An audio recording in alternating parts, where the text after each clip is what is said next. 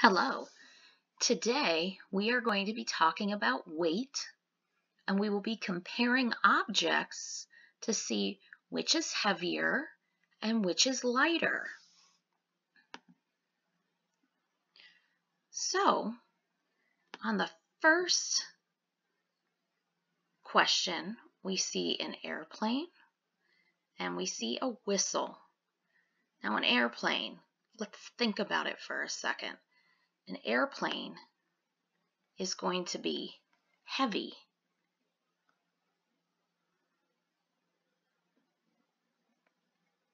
We say it's heavy because we travel in it. People go inside of it, okay? I can't carry an airplane.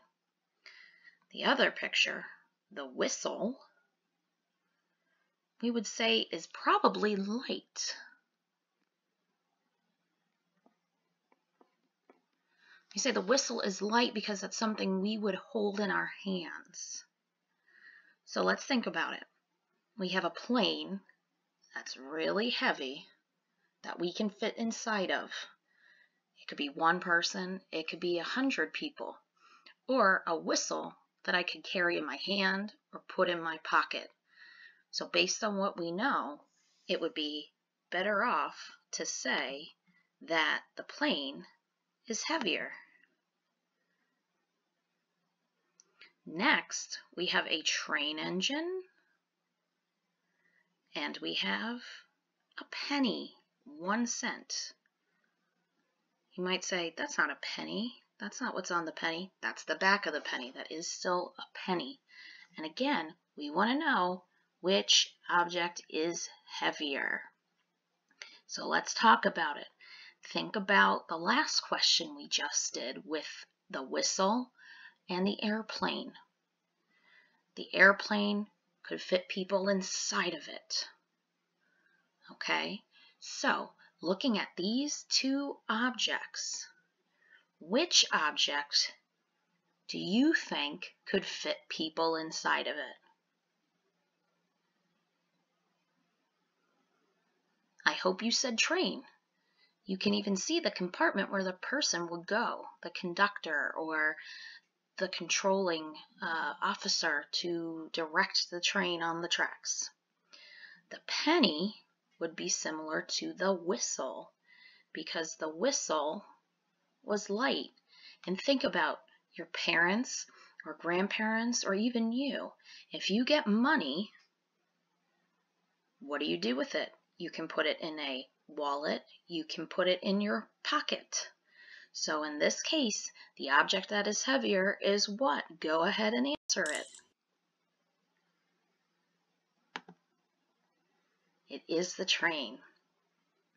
Next up is the moon and a ladybug. So let's think about it again. We have the moon. Where is the moon? Is the moon something that we would have outside our window, on our lawn, or is it up in the sky? And how about a ladybug? Do we see that in outer space? Or is that something we could see in our lawn or on a window? So think about what you just did with the first two questions. We had a train that was heavier and a plane that was heavier. So looking at the moon and the ladybug, which one is going to be heavier? Compare it to the other two objects that were heavier from the last two questions. And it should be moon. Keep up the awesome job, guys. Okay, again, we still want to know what's heavier. We have a school bus and we have a clover or a shamrock. Let's compare again. What do we already know? Think about those last questions we already answered.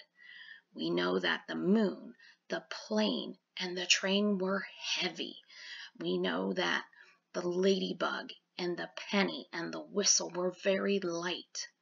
So think about, compare each to each other. Would the bus be heavier than the shamrock or clover? Think about it.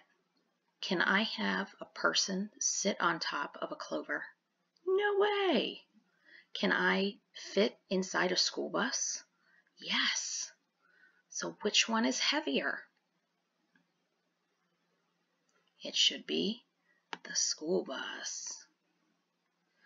We have another picture still comparing a school bus, but this time instead of a plant like the shamrock or clover, it's an apple. Now, take what you already know. It's just like last time.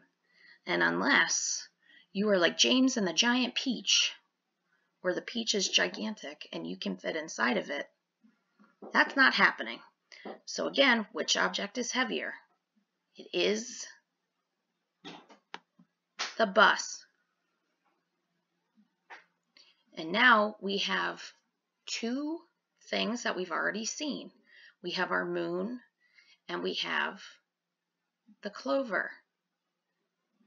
We already know the moon is pretty big. The moon is big and it's in outer space.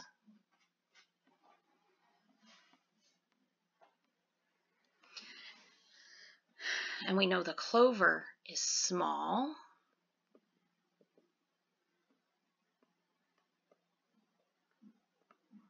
Ooh, let's fix that. We know that the moon is big and in outer space. And we know the clover is small. We know it can fit inside our hand.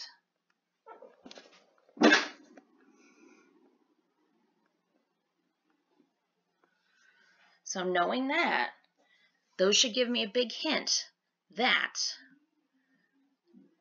which one is lighter this time. We don't want to know what's heavier. We want to know which one is lighter.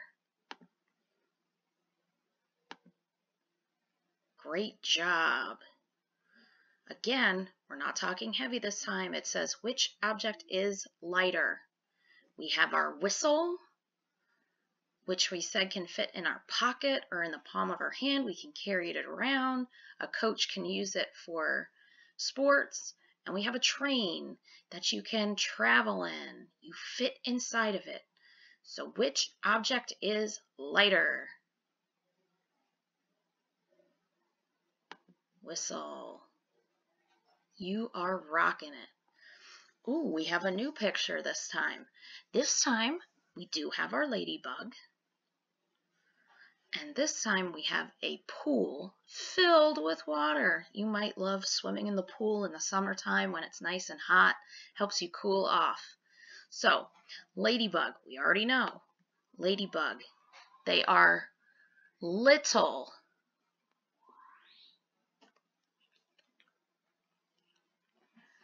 And they are small and they are light. You can have one on your hand and it might tickle you and it feels silly, but it's not going to squish you. And then a pool is very big.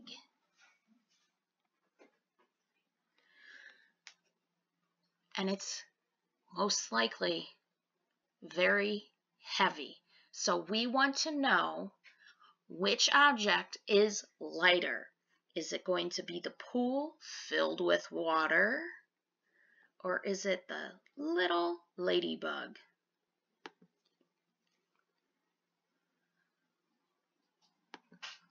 Ladybug it is. This time, we still want to know which object is lighter. We have our clover again, and this time we have a car. Use what you know. The clover is lighter. Last one, train and whistle. Which is lighter? We've seen both of them before. Think about it. Which can fit in my hand? The answer is whistle.